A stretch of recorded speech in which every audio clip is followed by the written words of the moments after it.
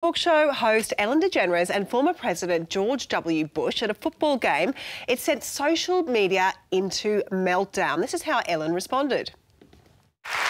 Here's the thing. I'm friends with George Bush. In fact, I'm friends with a lot of people who don't share the same beliefs that I have. We're all different, and I think that we've forgotten that that's okay that we're all different. Just because I don't agree with someone on everything doesn't mean that I'm not going to be friends with them. When I say be kind to one another, I don't mean only the people that think the same way that you do. I mean be kind to everyone. Well, that's what she tried to sell herself as, tried to say, hey, this is, not what you think it is. It's okay. Let's just be a little kind. We are very happy to say we've got comedian Claire Hooper with us on the couch here, and all the way from New York City, Deputy Director of Breaking News at BuzzFeed, David Mack. Good morning, David. Hi, old friend. How are you? I'm very well. Hey, I want to start first with you because you're in the US. You would have seen how big this took off. What was the vibe, and has Ellen survived it?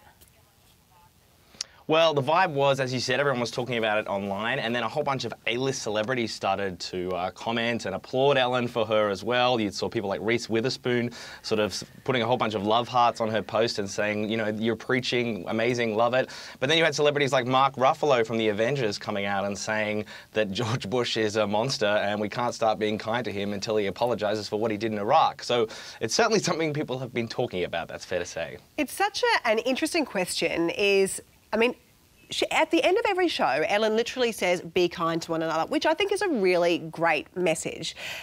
But can you be kind to someone who you don't politically agree with? Claire, what do you say? Oh, look, absolutely. We're all friends with people that we don't politically align with, and those people are called our family, and we don't need to find any more to surround ourselves with, do we? That's very true. I'd like to see Christmas at your house, yeah, Claire. No. My mum and dad are right on.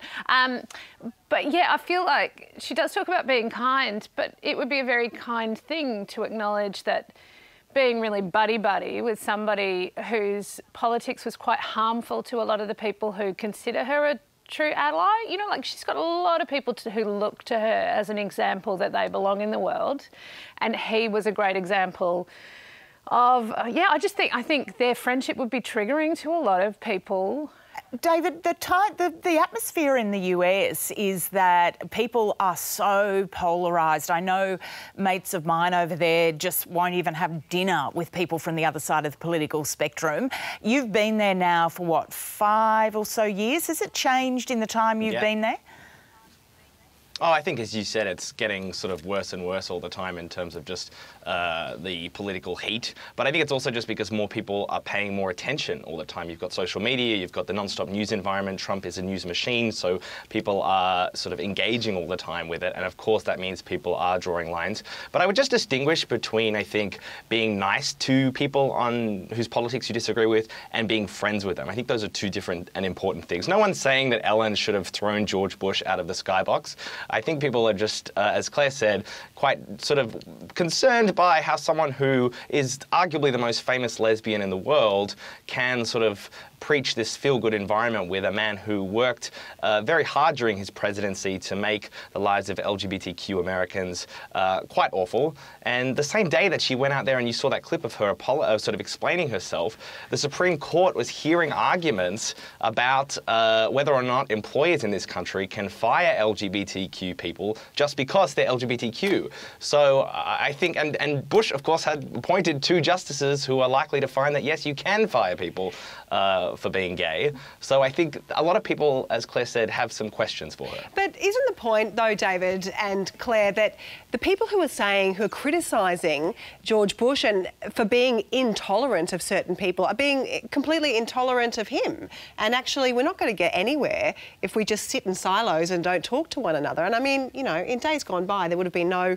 question of anything wrong sitting next to someone who you disagree with. I remember my grandfather used to say, I don't like that man, therefore I need to get to know him better. Isn't that a good point? Absolutely, that's a good point. Yeah, she has every right to talk to George W. Bush, to sit next to him, but it did look really pally. It's not just that photo. But so what if it looks pally? And apparently he's friends with Michelle Obama as well. Is that right, David?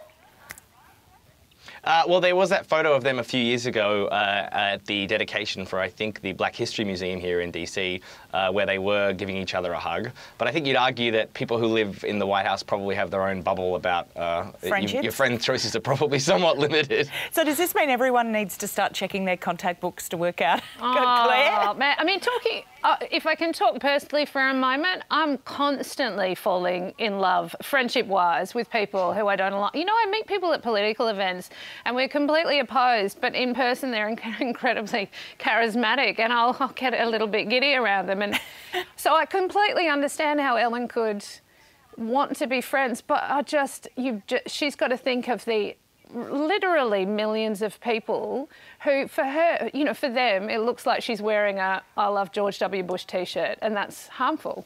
David, just quickly, last question to you. Do you reckon Ellen can get through this? Is this just a bump in the road? Ellen's whole brand is kindness, and she sort of targets herself to Middle America. I'm sure she is going to continue being Ellen. She's not going anywhere. All right, David Mack, thank you so much for joining us from New York. And Claire, thank you, as always, for your insights. Thank you. I'm very impressed that you go to so many political events, Claire. I hadn't pegged you for it, but there you go. I'm all over the place, guys. Yeah, many strings to that particular bow. All right, speaking of strings to